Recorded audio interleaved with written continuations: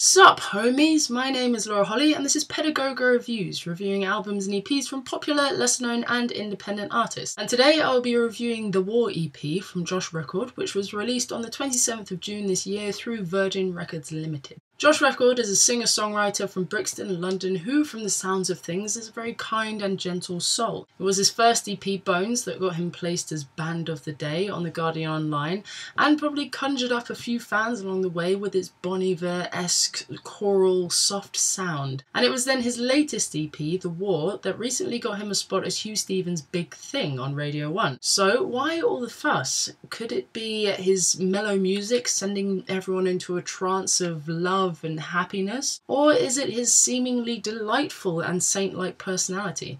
Let's have a gander.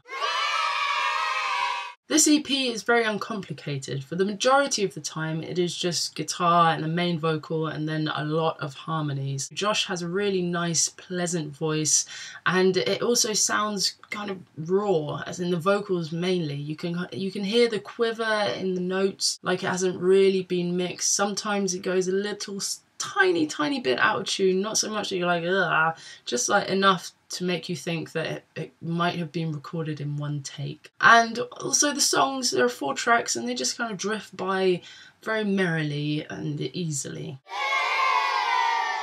The songs didn't really grab me in any way. As I just mentioned, they drift by merrily, as kind of in one ear and out of the other. I haven't really made the effort to go back and listen to them again. And also there's a lot of reverb on the songs, and I think that takes away the potential warmth. And with that said, which tracks would I play, skip, repeat?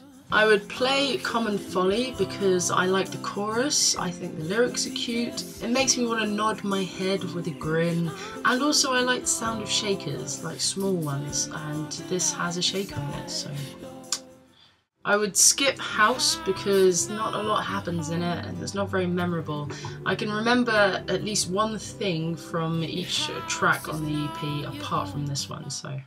And I would repeat The War because it's a good song. It has the most going on in it. The beginning reminds me of Elbow's The Night Will Always Win. It goes into the chorus pretty nicely and it has an interesting ending.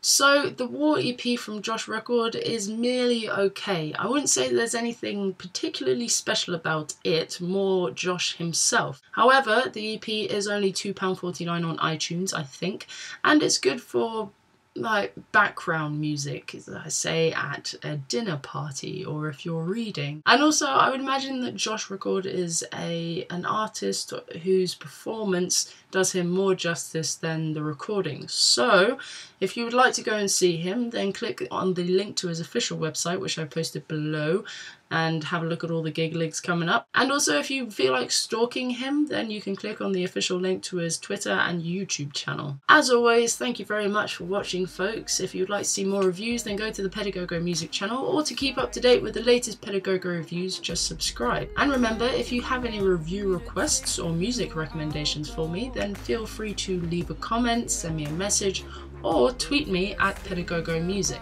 The next review will be for a chap called Jaymes Young and his mixtape / album / project Dark Star, which is available on SoundCloud as a free download.